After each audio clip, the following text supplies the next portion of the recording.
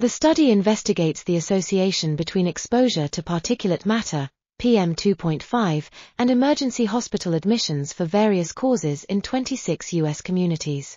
The results show that an increase of 10 g/m3 in PM2.5 concentration is associated with a significant increase in hospital admissions for cardiac causes, myocardial infarction, congestive heart failure, respiratory disease, and diabetes. The study also found that the association between PM2.5 and hospital admissions was significantly modified by the chemical composition of PM2.5, particularly by the mass of certain species such as Ni, As, Cr, Br, Oc, and SO42-.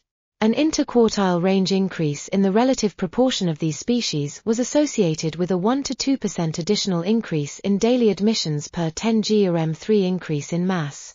The study suggests that particles from industrial combustion sources and traffic may have greater toxicity on average.